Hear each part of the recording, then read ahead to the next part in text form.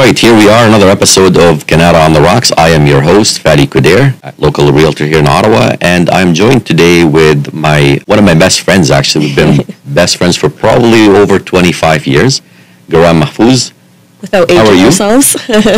I'm well, how are you? Doing fantastic. Garham is also a business owner of Spark Empathy. Correct. And I wanted to bring her on the show today just because my focus for this show is really just letting people around Ottawa, letting them know about the businesses that we have, what we do, and what's Ottawa's all about, and the fact that it's not boring and there's so much going for this city.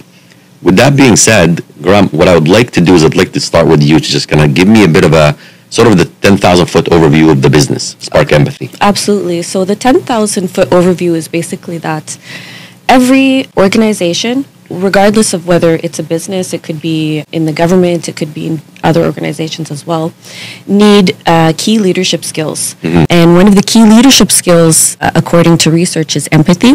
So I founded the organization Spark Empathy so that I can basically train, conflict coach individuals as well as organizations on how to use emotional intelligence on a day-to-day basis for their leadership skills. So for the audience listening, would you classify it as more of a coaching, or what could you classify the business as? So I would classify it as a training and workshop type business, coaching as well. However, a lot of the coaching can be applied to the individual level, but it can also be applied in group settings. So workshops are one of the things that I do the most. And it is something that I think every organization needs, whether it's policing or it's policy or it's small to medium enterprises. I find that if you have those skills in emotional intelligence, you'll be able to succeed a lot better if you don't than if you didn't.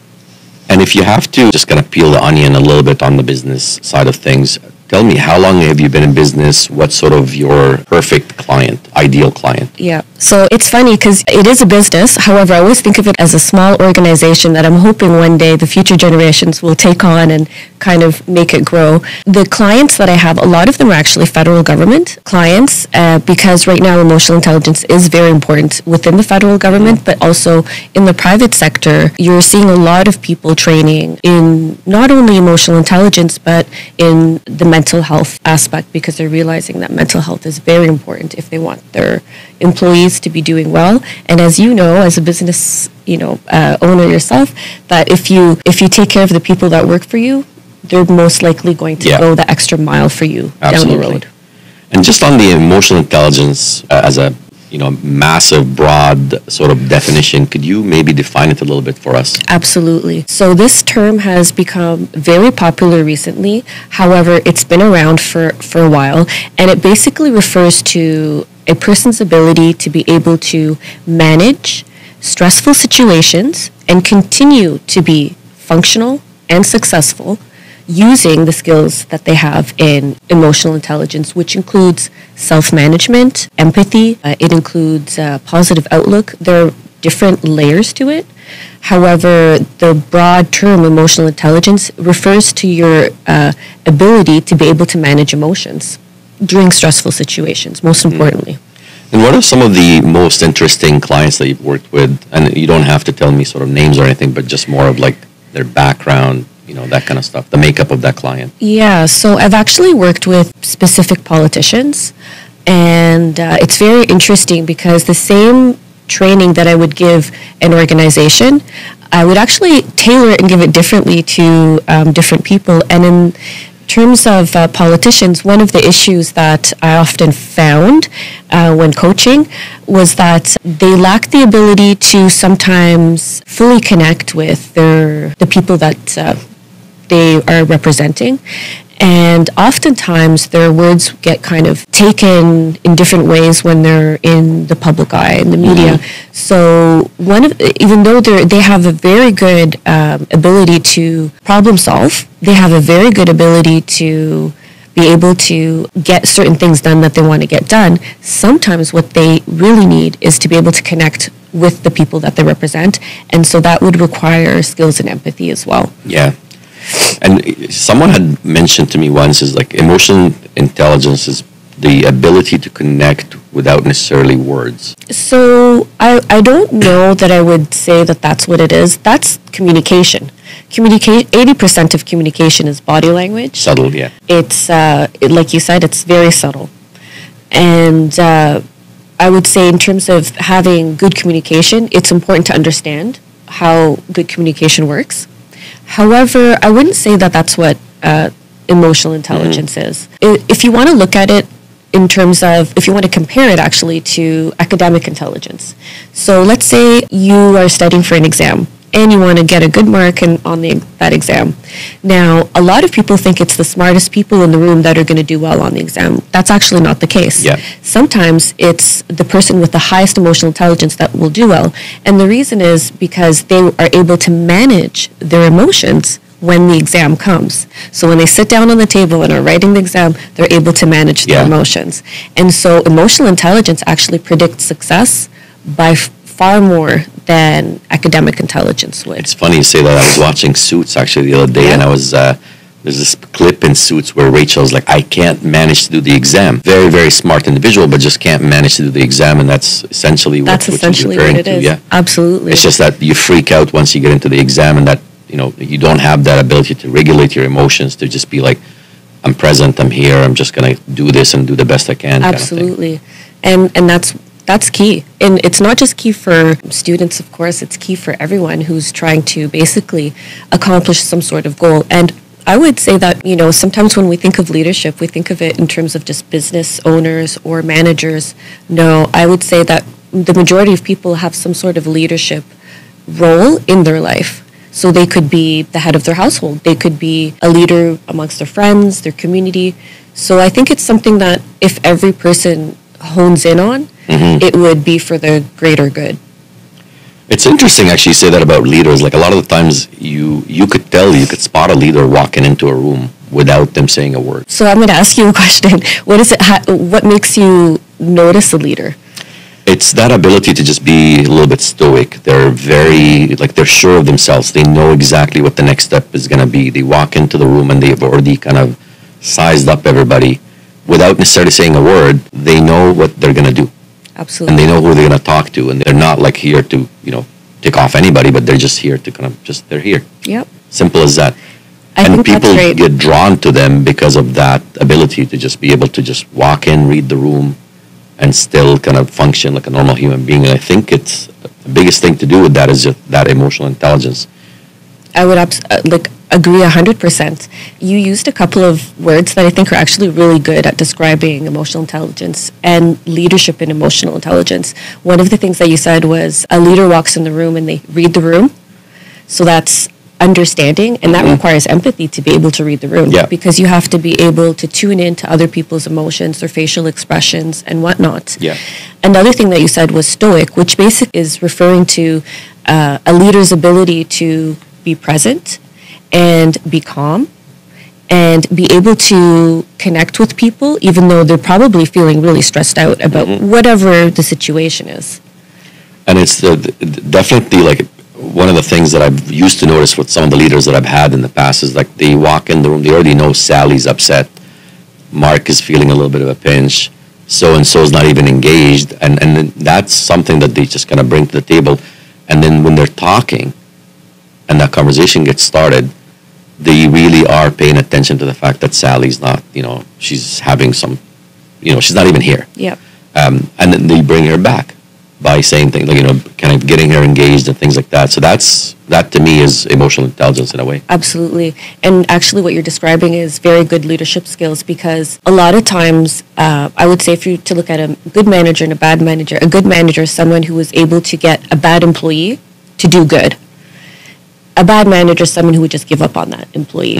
And so what you're describing is really similar to what it takes to basically keep your employees engaged, and it just noticing just the small little things sometimes is enough. Or even having, just asking that question, Sally, what's going on with you? I noticed, you're not around. Is there something that we can do to support you? And then Sally might say, well, I have a sick family member or something like that. Is it okay if I work in the evening instead of the day? Yeah. It could be small little changes like that, but that shows the person that you're dealing with that you're invested in what's best for them as well.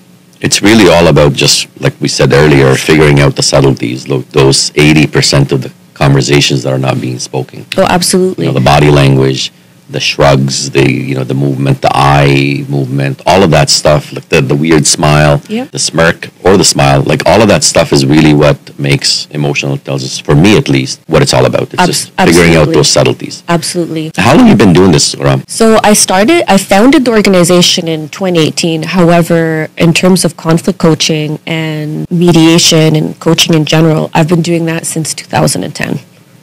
Conflict coaching. Conflict That's a coaching. Massive heading by itself. Tell me a little bit more about that. So conflict coaching is basically coaching an individual towards a solution for something that is ailing them. A lot of times when people are in a stressful situation, they tend to spin.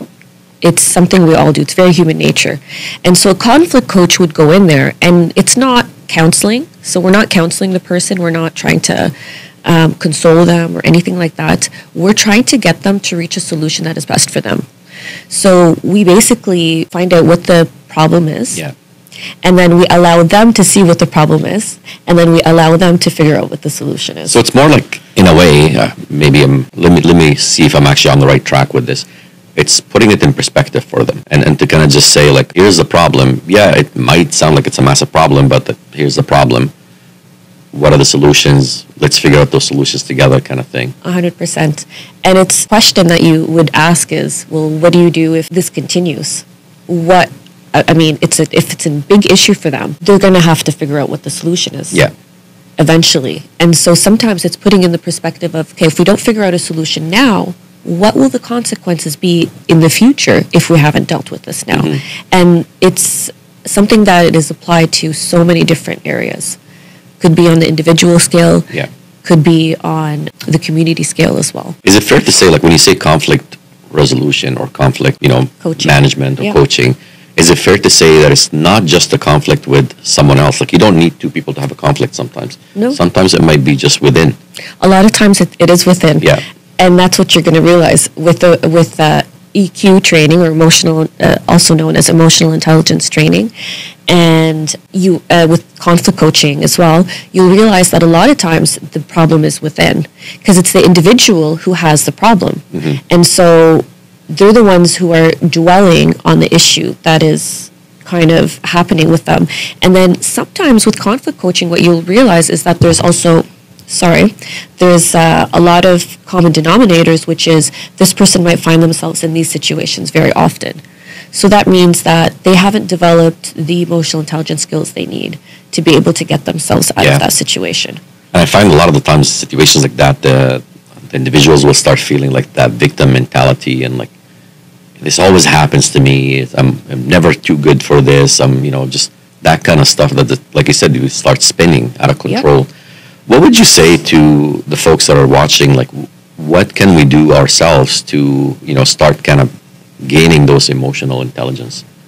So that's a really good question. I would say for the first step, for those who are able to, I would say the first step is to start self-management and to start creating some sort of self-awareness around their habits and their personality, their emotions.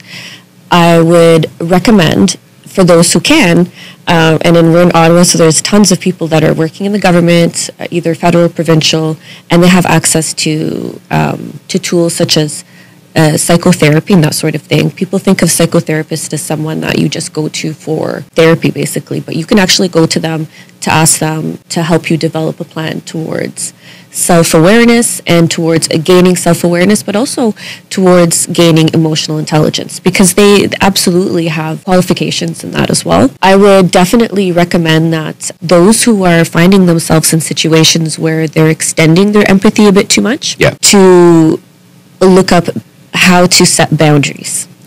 That's a big one. It's a huge one. Yeah, that to me, that has been a big one for quite some time, and it's a struggle at the end of the day. Like, you just really have to, especially if you're an empathetic person, it's really hard for you to kind of separate and say, okay, I'm only going to allow this, for example, to take a certain amount of time out of my day, and then after that, I'm just not going to think about it anymore. Absolutely. Or I'm only going to allow this person to really just kind of vent for me for about 5 to 10 minutes, and then after that, I'm just going to, thank you so much, I'm going to walk away, kind of thing.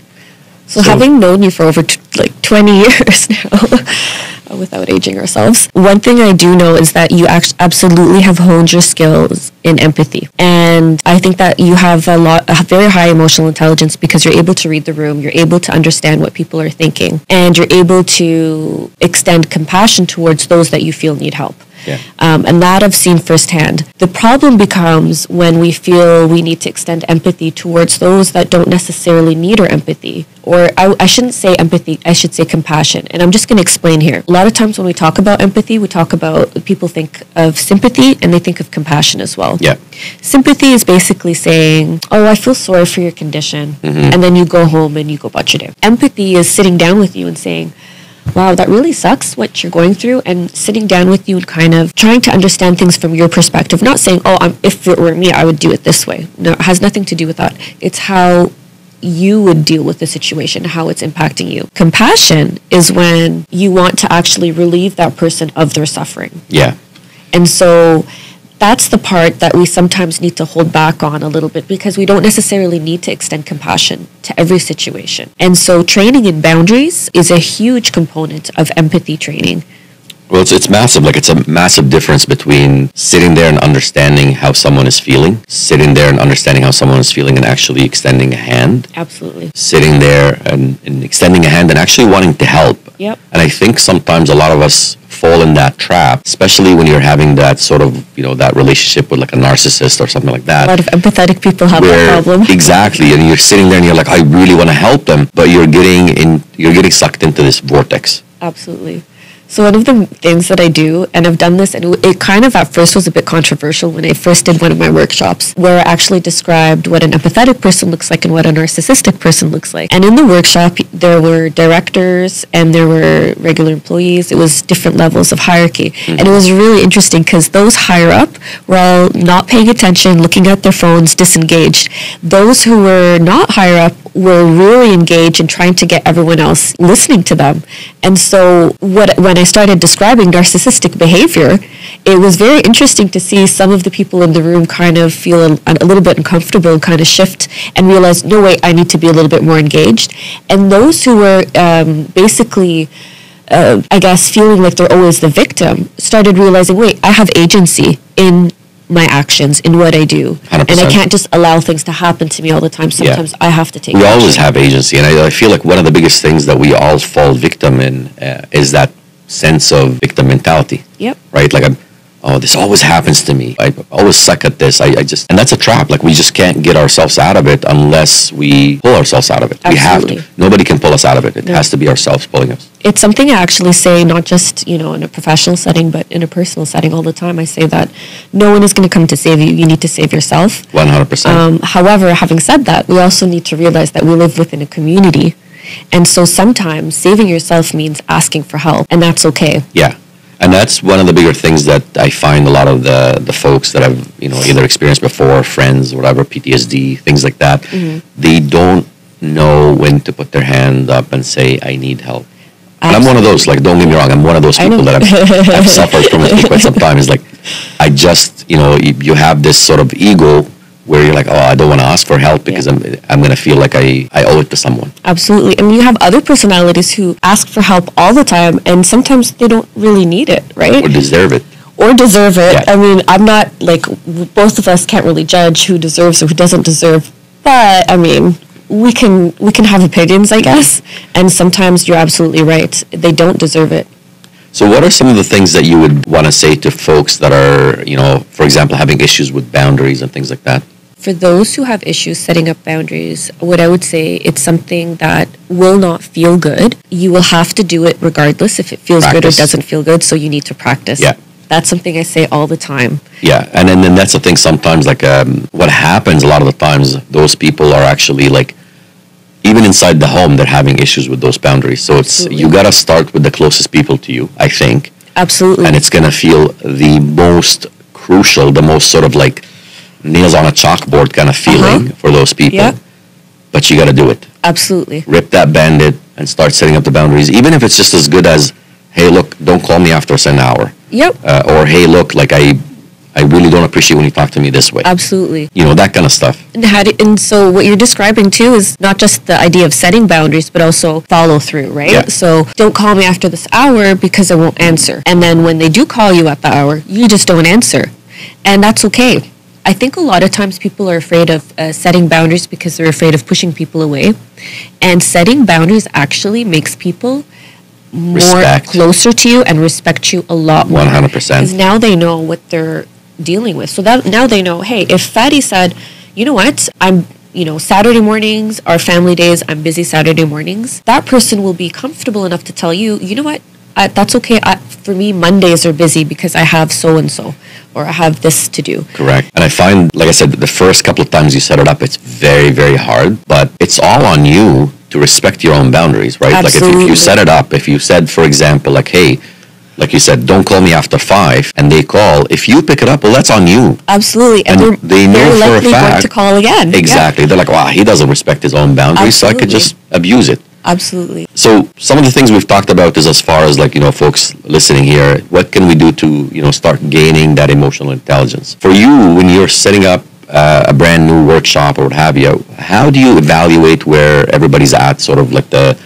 or gauge the room as far as like where is everybody at and what can we do to kind of get them to where they need to be? So I don't gauge the room because there's different personalities within that room regardless. Mm-hmm. But what I do is I create activities that will bring out the issues that different people have, and it'll allow them to see what their issues are and them to problem solve. Because if I'm problem solving for them, or if I'm saying, again, I'm not a psychologist, I'm not going to go to each individual and say, this is your issue, especially in a group setting.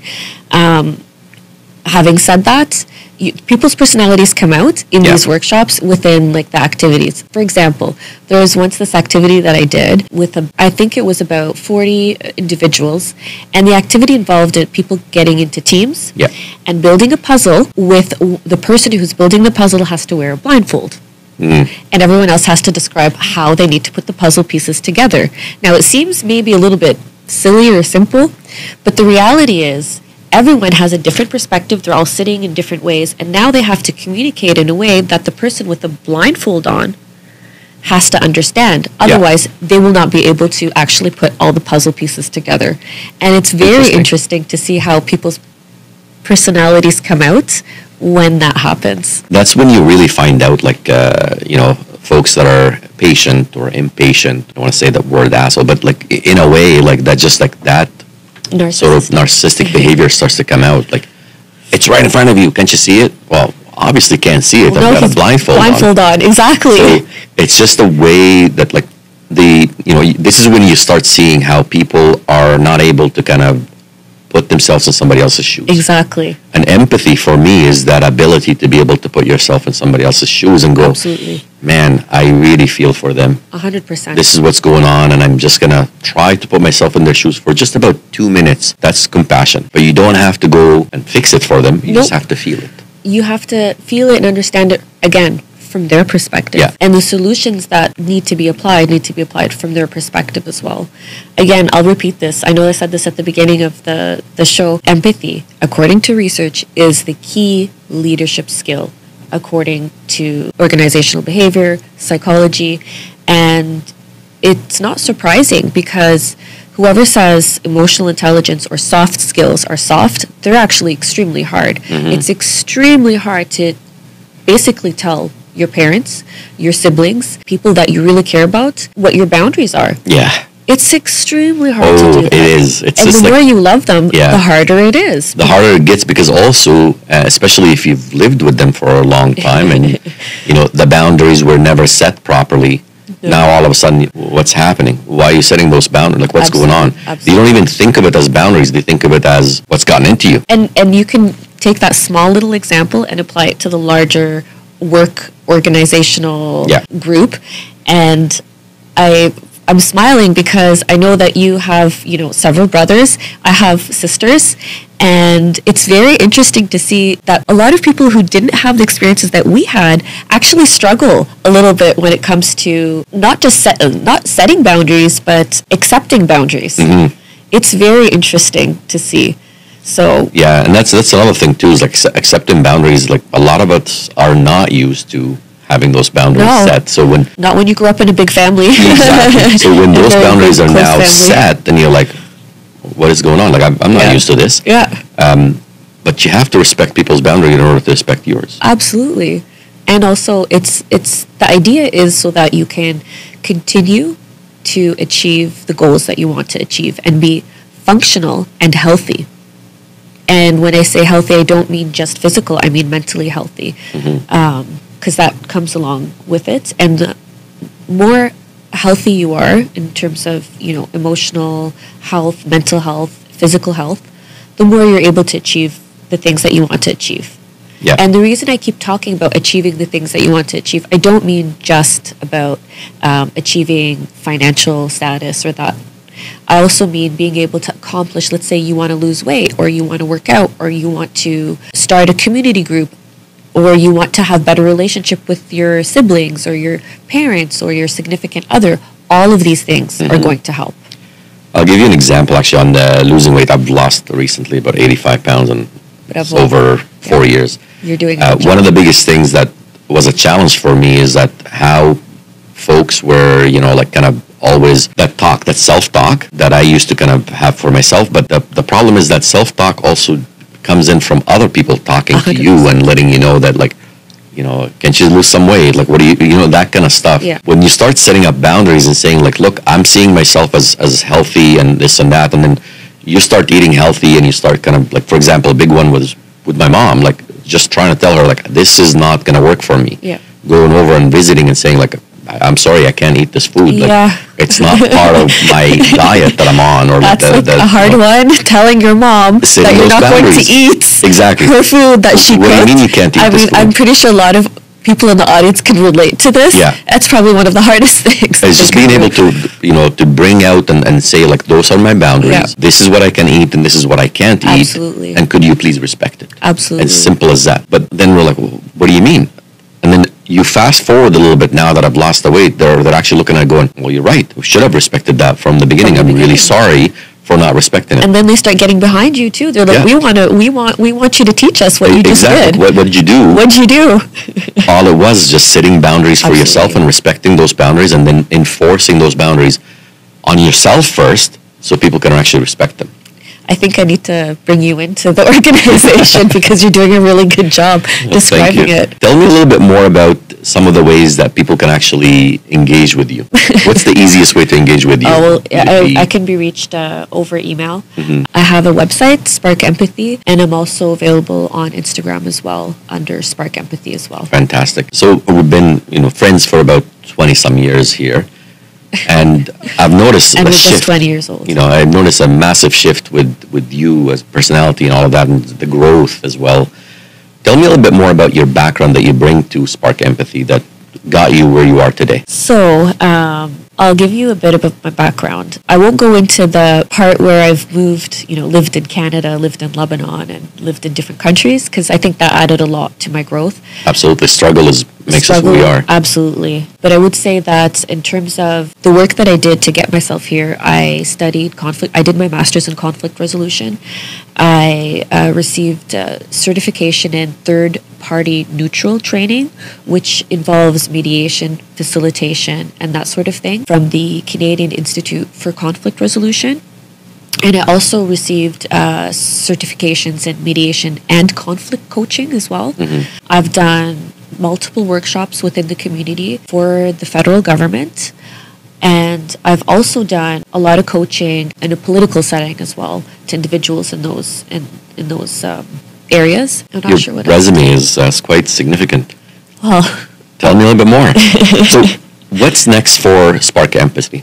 so like I said earlier, for me, Spark Empathy it's an organization that I'm really hoping that the next generation will take it on and maybe even kind of extend it into different spaces where we're able to offer free training to individuals of need. Ultimately, that's the goal that I would like to have. But for now, it's just providing services to people in the Ottawa region, also internationally but virtual, and being able to just learn from the workshops that I'm doing right now through feedback, basically tailoring things to be able to benefit those that want to take it. And if we were to just like talk about conflict resolution in general, like just if someone is having an issue, having a conflict with a family member or a boss or what have you, what are some of the steps that they should take on their own? Like, again, not everybody has the ability to hire you or Absolutely. What have you. Absolutely. What would you suggest for those individuals to start looking into? So I would say those individuals need to probably work on mindfulness, self-reflection, and self-management. And that you're absolutely right. I would say the majority of people would be able to do that, because if they are to apply that to themselves, they might find that there is an issue that they have that they need to kind of fix. There's a lot of free online tools as well, where you can go online and you can actually do surveys and be able to figure out things about your emotional intelligence. For example, people with high empathy tend to score very low on problem solving. And the reason that is because they're always extending themselves. And then there's people who have very high problem solving skills that are very low on the empathy side. So they're used to just kind of doing things their way all the time. So a lot of these tools that are provided online that are free will be very helpful. They call them psychometric assessments. So there's a lot of psychometric assessments that people can do. That would help give them an idea. It's interesting because and books too. Of course. No, it's very interesting because I find a lot of times like when there's conflict between individuals, sometimes it might just be one person projecting on the other. Absolutely. And sometimes there is actually true conflict. There is sort of two different, polarities, two different side of views, and then it's just not meshing. Absolutely. But it does help to really kind of sit there and say, why am I upset? What's upsetting me? What is it exactly that's upsetting me? It's not necessarily the fact that he said this or she said this, or there's a little bit more deep-rooted issues here that I need to kind of figure out. Is this a me issue? Or is it a you issue? I would say 90% of conflicts are that. One of the things that we see a lot in the organization that I work with out of St. Paul is that a lot of conflicts are between neighbors, and they're very small conflicts. But these are issues that last for a very long time, and sometimes they can end up really bad, and sometimes people move out of that neighborhood because they're not able to handle the conflict that they have with their neighbors. It's crazy how conflicts with neighbors sometimes can be a small little thing that could turn into a massive land feud, and sometimes a massive genocide. Yes. It's sad to say, but it is what it is. I absolutely agree with you, and honestly, that conflict coaching and the conflict resolution piece, I talk a lot about it in terms of like the organizational structure, but yes, it can be applied to international conflict as well, and it can be applied to just people's ability to understand what other people are going through. And just to give you a very quick example, I had someone who asked me, I was engaging with a person who was talking about the Arab-Israeli conflict. Not sure how much I can talk about that here, but I mean, conflict resolution is my thing. It's conflict resolution. And that person happened to be Israeli, and they said, well, I don't understand why empathy is so important. And I had a very good conversation with this person and basically explained to them, empathy is important on both sides, because I'm able to sit down and understand what you're going through and why you're going through that, even though it's very different than what I'm dealing with. And vice versa, it allows you to understand where I'm coming from and what I'm dealing with. The biggest thing I find when it comes to like, conflict, and then, we get to that step where it's like a truth and reconciliation kind of thing, is literally just feeling what the other person had felt at the time. Absolutely. And if you can both get on that same page, oh my God, he's feeling this way. Yeah. And I'm horrible. Well, I'm not horrible, but that's just, I didn't know how they're feeling. Yep. Now that I do, I feel like garbage. Yep. And then just being able to just kind of come on that same page and like actually relate to one another and humanize one another. 100%. It's really where the conflict will get resolved, regardless. It's the recognition aspect. Yeah. It's being able to kind of recognize what that person had gone through. And, like I said, it international scale, it could be micro scale. On the micro scale, it's something like this. Let's say you had a huge accident, your car was totaled. I'm pretty sure I'm hitting on some soft spots here, but your car is totaled. And then someone comes up to you that day and says, oh man, I got a $10 parking ticket. You're going to look at them and be like, my car just got totaled, right? I'm lucky to be alive. I'm lucky to be alive. Now, I won't argue the scale of both are completely different. But if for a moment you're able to just say, you know what, that really sucks. I remember a time where I got a ticket and it wasn't fun. Mm-hmm. And then they need to give you the space to say, you know, today I just had a really huge car accident. Sorry if I can't give you the space to empathize with you right now. And they might say, oh, wait, I get it. And I think that piece alone would solve so many problems. But unfortunately, not everyone has that. No, and that's the thing. Like, a lot of us are just born with that. I don't want to say born with it. But we get into our own head, and then that selfishness of like, this is how I'm feeling, this is how I'm feeling. Well, can you for 1 second put yourself aside and feel what the other person is feeling? And that's really empathy. Yep. What you said was very right, though. You said some of us are just born with that. You're right. We are born with that. And that's why emotional intelligence is a skill that you can actually practice and increase. It can be decreased and increased. We all have the capacity for empathy as human beings. Even the most narcissistic person has the capacity for empathy. And I say that not as a diagnosis. I mean, I'm not diagnosing if someone has narcissistic personality disorder, that's completely different. What I'm talking about is if they have narcissistic behavior, they still have the capacity for empathy. Yeah. And so sometimes it could be just as simple as them putting their phone down every time they're having conversation with another individual. That phone is a huge thing for a lot of people when it comes to communication and conversation. I'm one of those people that are actually, like, if I'm talking to you and you hold your phone, I'm going to walk away. Yep. And I've done it so many times where people are like, for you. Really? Yep. Because at the end of the day, look, if I'm giving you the most valuable asset of my life, which is time. Yes. You sure as heck need to give me that same respect. Simple as that. I totally agree with you. And if you can't, we're not friends. Absolutely. And that's your emotional intelligence, understanding that certain relationships are basically not good for you. I would call those toxic relationships. When people are not respecting your boundaries, when they're not respecting your time, they're definitely toxic towards you. They could be amazing people.